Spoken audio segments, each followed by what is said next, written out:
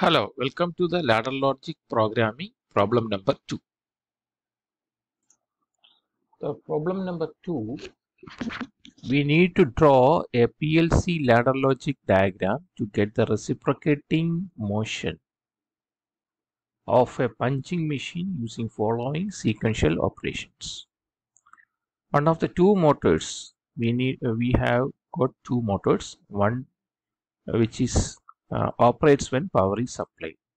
So motor number 1 operates when power is supplied. Motor drives the punch to one side, maybe downward side. Okay. When it completes the required movement in one direction, a limit switch detects the position of the punch. First motor is get deactivated, that is switched off. Then the second motor, at the same time, the second motor starts and moves the punch to the opposite direction. So first it will be in downward direction, now it is in upward direction. When it completes a required movement in opposite direction, a second limit switch detects the position of the punch. Second motor is get deactivated, and the first motor, at the same instant, the first motor is started again, and the process continues as to get a continuous reciprocating motion, to and from motion. Also draw the input and output diagrams. So this is our problem. First, we needed to visualize the problem by drawing simple diagram of the punch, and which is having two motors and two limit switches. So this will be our punch, and this punch is actually reciprocating in this direction, downward direction and in upward direction. And we have got two motors, that is motor number 1, this is M1, and that is for the downward direction, and another motor is connected, that is M2, and that is for the upward direction of the punch. Then there is a limit switch at the top, that is that which senses the top position of this punch. So that is named as LS2, limit switch 2. Limit switch 2 senses the upward position of the punch, and this dotted line represents the downward position, downward movement of the punch. It will be up to this one. So here also there is a limit switch for sensing the downward direction of this punch, and that is LS1. So here we have got two motors M1 and M2, then two limit switches, that is LS1 and LS2. That is the setup. So the problem statement is like that: whenever we are switching on the power, so first step is to switching on the power. So whenever the power is switched on, the M1 should work. So the M1 will be activated, it will be powered, and it will start rotating, and that will move the punch downwards. So after, when it reaches the downward extreme position, it triggers the LS1, that is limit switch 1. Once the LS1 is triggered or switched on, M1 is switched off and M2 is switched on. Now the punch is moving upwards in this direction. Then when it moves at the top side, again the next limit switch, that is LS2, is energized or it is switched on.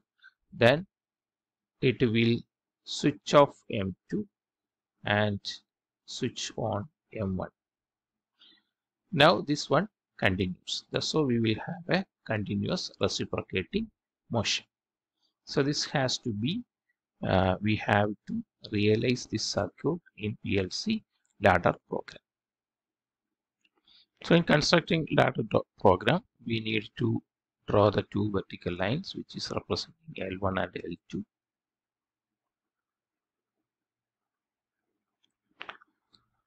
Then we have to establish the first circuit for the motor M1. So that is the first one. One switch is given, so that is LS2. Because in the previous picture we know that whenever the LS2 is switched on, the motor M1 is switched on. So that's why we are starting the circuit with LS2. And there is no separate switch is required for power button, because power, whenever the power is switched on, this circuit will work automatically. Then we will have a normally closed switch, which is LS1. So this has to be closed for working of motor 1. That is should be LS1, and this should be connected to, we will have a relay R1. Okay, then in order to make it, whenever at the same instant when the plunger, here it is the LS2. So at the same instance when the plunger moves downwards, again this LS2 will become switched off. So even after switching off the LS2, we need to have the downward movement from the M1. Motor should be working. So we need a latching circuit over here. That is the R1, the switch from the relay R1, and that will be latched to LS2. So when even though the LS2 is switched off, the power will be conducting in this direction. So R1 will be in active condition. So from this R1, again we will take this R1, another switch from R1, and that will be connected to motor 1M. Okay. And the next one, so now it is working. So when this is reaching at the downward position, just explained in the last slide, this one is LS1. So whenever the LS1, it reaches LS1, we need to switch off M1, that is R1 has to be switched off, and we have to switch on the R2, and through that R2 we have to switch on the M2, motor 2. So that switch is LS1. This LS1, closing of LS1 is actually switching on the motor 2, and again that is connected with the normally closed circuit of LS2.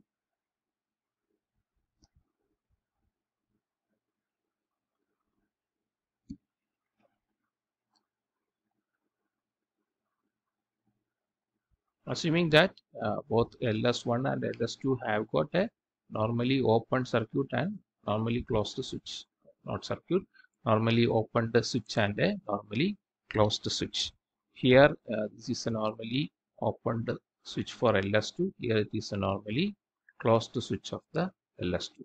Similarly, LS1 has got a open circuit, open switch contact, and a normally closed contact. Then now it is connected to R2. So this R2 is energized. So after R2 is energized means motor M2 will start. That will actually move upward. The plunger will move upward, started to move upward, and this LS1 will get switched off. Even after switching off the LS2, we need to power the motor. So we need a latching here also. So that is, we will latch it with R2. And again, from R2 another switch we are taking, that is R2, then that is connected to M2. So this is our circuit. Now we can explain the working like this. When the plunger is at the top, this LS2 will be in open condition, LS2 will be in closed condition. When it is at the top, it will be in closed condition, and then the power will be flow, so R1 will be energized. So the R1 energized means that is actually, this is the R1. So R1 is connected to M1. The M1 motor starts, that means the plunger moves downwards. Once the plunger moves downwards, this will again open. Okay. Then because of this R1 latching, the power will be flowing like this. So the R1 will be in activated stage. So the motor will continue to work. When the plunger moves downwards, it will reach the downward extreme position. This LS1 will be energized. So LS1 energized means this will be get open. This normally closed switch will open. It will open. That means this will break the circuit. So R1 will be de-energized. That means the motor M will stop. At the same time, this LS2 is LS2 is actually now off condition. So off condition means this is again open. Then LS1 is opened now, activated. So this will become open. Okay, then now the power started to flow to R2. So once R2 is triggered, it will conduct the electricity in this direction. So this R2 is connected to motor 2. So the motor 2 is get switched on. Now the motor 2 start to move the plunger upwards. Once the plunger started to move upwards, the LS1 will again open, but because of R2 it will continue to move up to what it will reach LS2. Once the LS2 is reached, it is energized. That means this normally closed switch will become normally open. Now this will become open. So again it will switch off the R2. At the same time, LS2 is switched on. That means again this will start conducting, and again it will energize R1, and it will again switch on M1. So the reciprocating motion continues. Now to solve the last part of this problem, that is the draw input and output diagrams. So this one is the input diagram. So input diagram, again we have to draw one single line. Again we have to show what are the switches we are using in input side. So here only we are using only two switches, that is LS1 and LS2. Two are the limit switches. So that symbol we are shown over here. So limit switch 1 and limited switch 2 is connected to the input ports of the PLC. So that is the input diagram. Here at the same time, here this is the output diagram. Here in the output, only two outputs we are taking, that is M1 motor 1 connection and motor 2 connection, and that is taken from the output ports of the PLC. So only two connections are there, M1 and M2. So that is also shown over here. So this is the input and output diagrams of the program what we have written. Now the solution for the problem is completed. Thank you for watching.